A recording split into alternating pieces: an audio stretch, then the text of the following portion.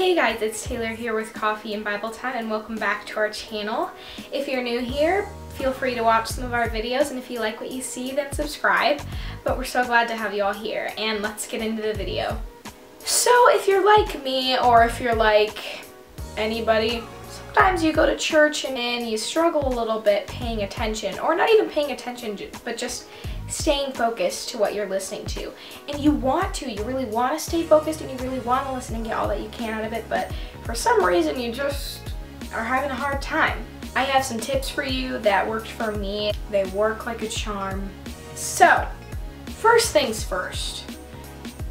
This isn't even a tip, but if you got your phone in your lap, or if you have it sitting next to you, like next to your leg or something, get that sucker out of there. You need to put that thing away, because out of sight, out of mind.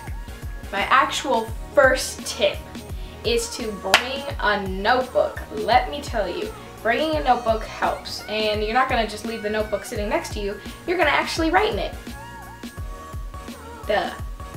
But you're gonna take notes, and that's not just gonna help you stay focused during the message, it's also going to help you retain the information that was given to you, so that when you're back at home you can apply it to your life, and it just helps in so many ways.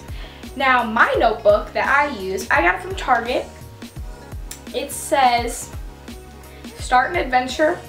Now, normally I'm the type of person that just sits on my couch in the air conditioning in the summer because I don't like the heat, but I mainly got it because it looked cute. This is what I do to write my notes in during church, and basically it's just really cute. It kind of motivates me. Just a side note, if you have cute pens, that also helps you, because you're more excited about writing in your notebook because you have cute pens to jot things down with. It's just a girl thing. The second tip, which a lot of people wouldn't actually think to do, is to move where you're sitting. And I don't mean like sit crisscross applesauce, but I mean instead of sitting in the back, which a lot of people do because I don't know why, it feels less scary, just instead go move up to the front. It doesn't have to be the front row, but it can be close to the front.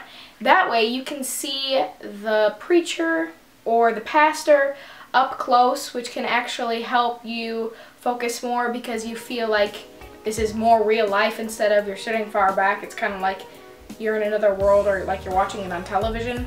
And my third tip, which I'm sure some of you guys have already done, is to pray to God that He would humble your heart so that you can give Him your undivided attention during church. You're letting Him know, God, I'm surrendering myself to you right now. I want to give you my full attention during church, and I want to be able to devote myself to you. Just 1 hour a week on Sunday, you should be able to devote 1 hour of your time to God, undivided.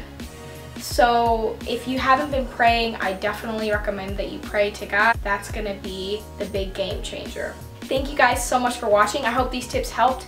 Please comment down below if you use them during church and if they worked, because I'm really excited. These worked for me, so I hope they work for you. And don't forget to subscribe or check out some of our other videos, and have a great day.